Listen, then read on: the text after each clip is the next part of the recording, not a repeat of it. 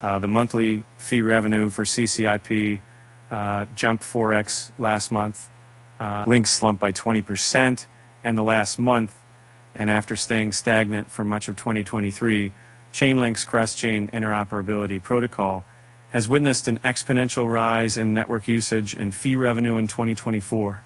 The monthly fee revenue skyrocketed to $258,170 in March, marking a 4 times jump from February. ANB Crypto noted using a Dune Analytics dashboard.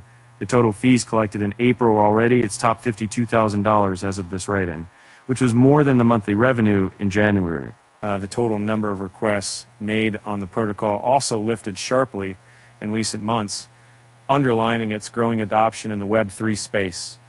For the curious, CCIP is a global standard used for sending and receiving data and tokens across blockchains. Think of it as a bridge connecting different networks seamlessly.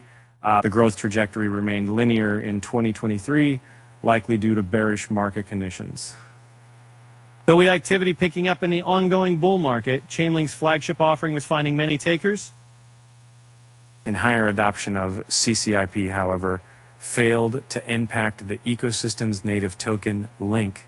The cryptocurrency with a market valuation exceeding $10 billion slumped nearly 20% in the last month, according to CoinMarketCap.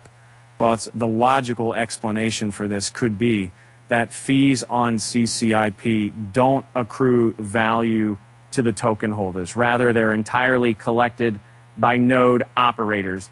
That being said, Link did rise 16% when CCIP was launched on mainnet in July last year.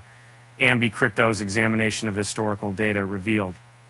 However, during Q4 2023, when activity on CCIP contracted significantly, Chainlink almost doubled in value.